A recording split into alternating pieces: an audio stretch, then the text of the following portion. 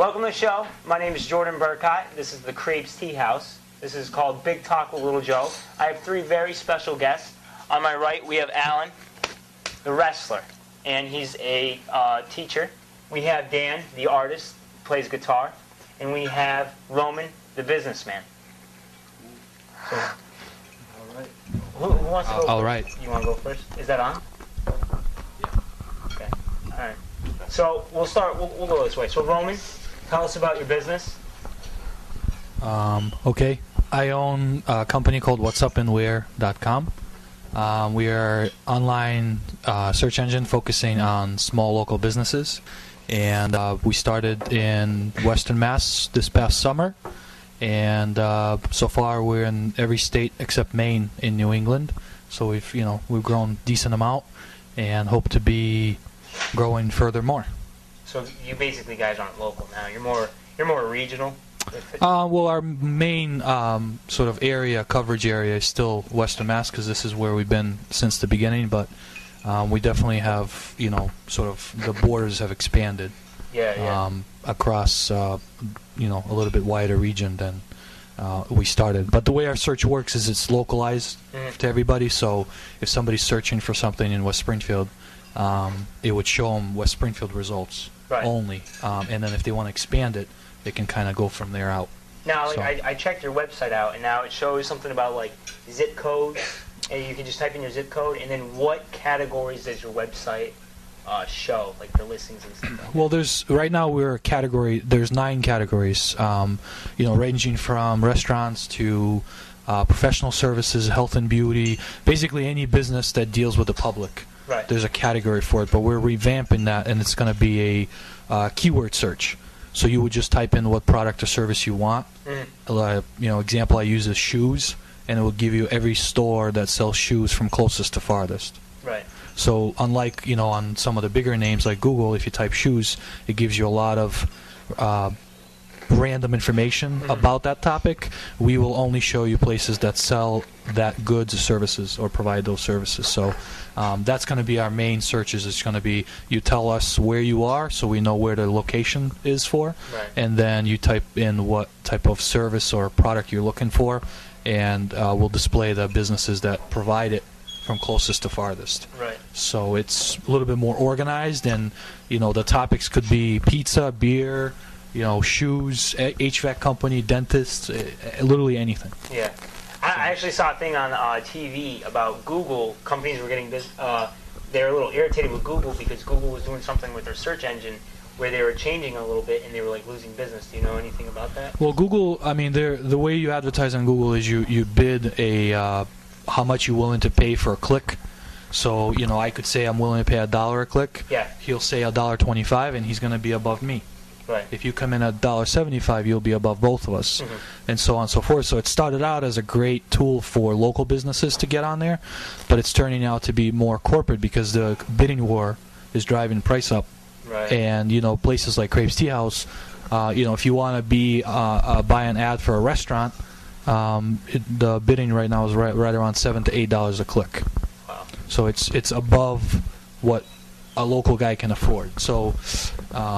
It started out as a great concept, but naturally, like everything else, once the bigger companies got hold of it, it sort of drove the prices beyond what local guys can afford. Right. Yeah. You were saying that your website, what it does is actually, if there's what businesses you were talking about, certain businesses where if you search on Google for that business, it actually pops up your website.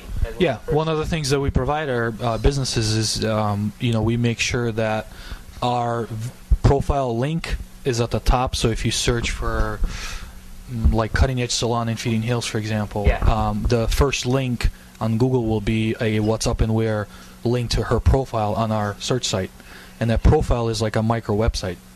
It has all of her information, her pricing. She puts coupons on there. She can put videos. So it's much more than the name, address, phone number that you typically get in like a Yellow Pages. So for a business owner, it's great because before, all she could hope for is that name, address, phone number, which, marketing-wise doesn't have a lot of value. Yeah. Till now, she has that micro page that comes up at the top, and it's being viewed quite a bit by just people searching.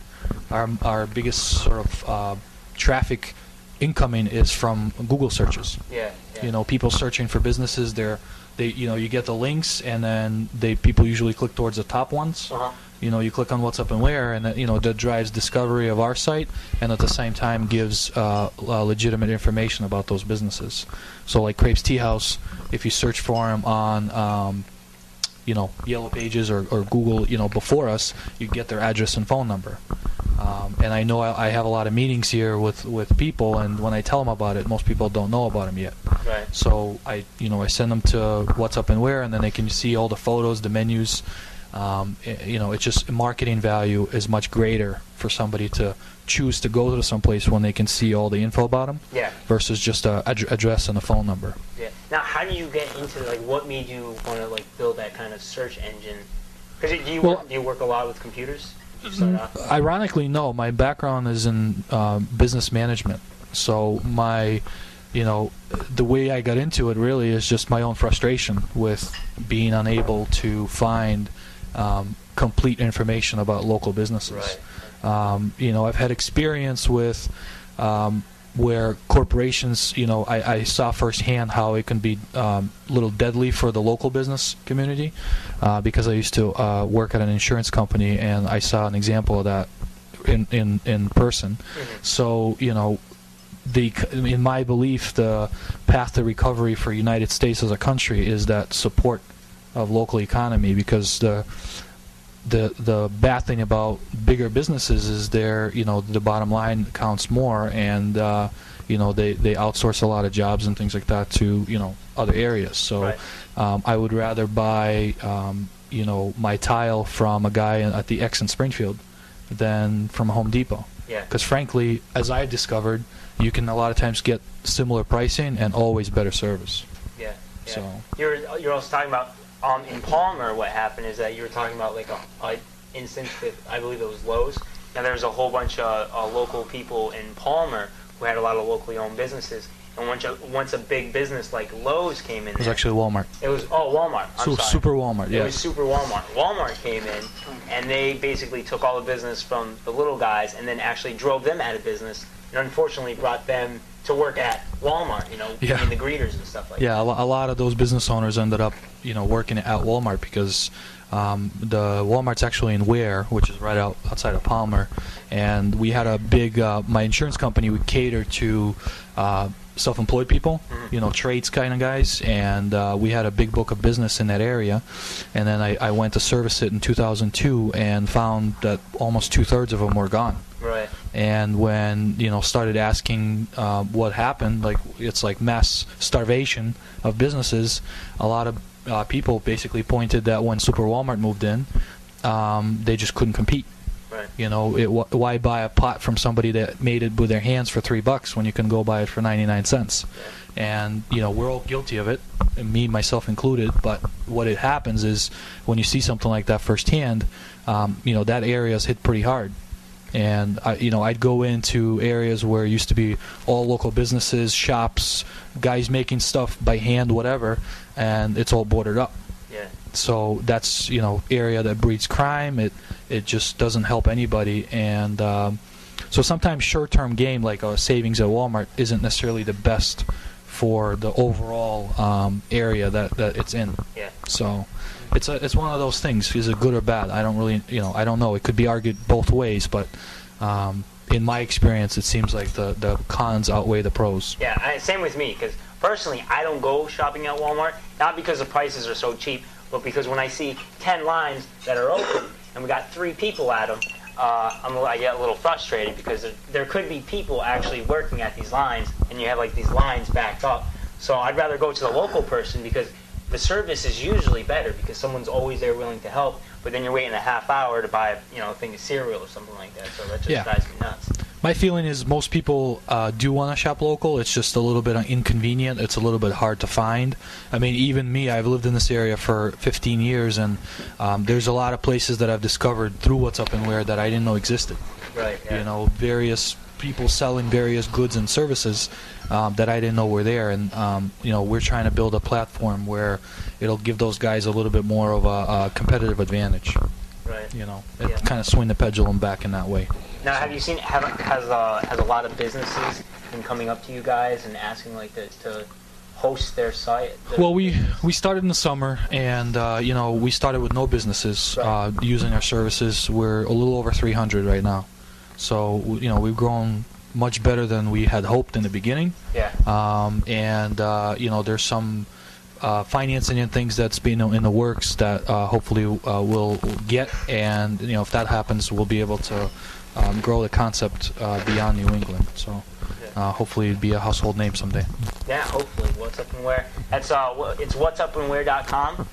Check it out. It has a whole bunch of local listings for local companies and stuff. So if you guys want to get your hair done, or you want to go to a restaurant or anything like that, you can check that website site out. You can type in your zip code, and then you can find out where the local closest business are to you, whoever's out there watching on the Blue Channel.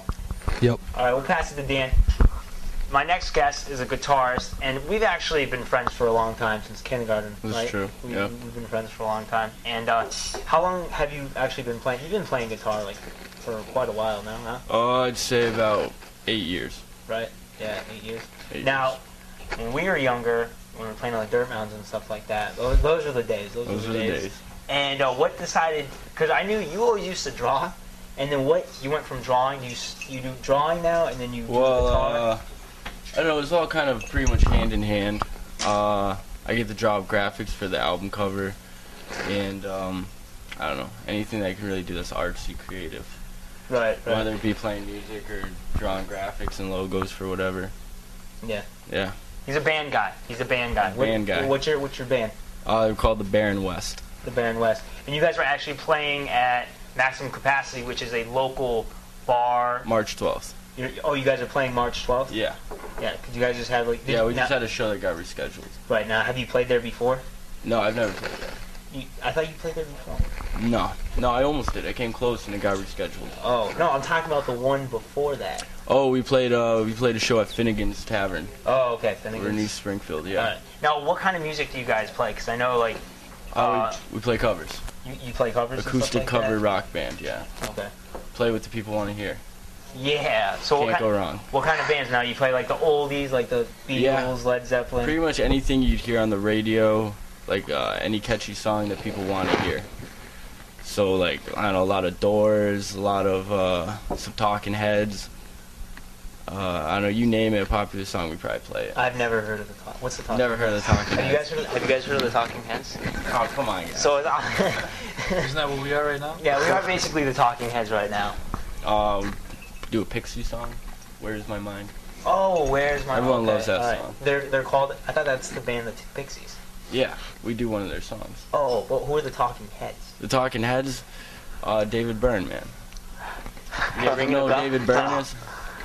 Well, older guys, come on, you guys all all check them out. on TV will. You should all check them out. If somebody maybe on the Blue Channel will find out who that is. Absolutely. So, actually, lucky for us and the audience, we actually have. He brought his guitar, little Hendrix over here. This is true? He's gonna play us. He's gonna play us some riffs. Should I bust it out? Yeah. Bust it out. If you want to hold it. Yeah. So it was 8 years ago when he was with you? High school? Yeah. Oh yeah. You playing? All right. So what are you gonna? I'm gonna play a Beatles song. Yeah. You gonna play a Beatles song? What's the song called for the Blue Channel in case they have no idea who the Beatles? I'm only sleeping. All right. Don't be sleeping though. Please watch the show.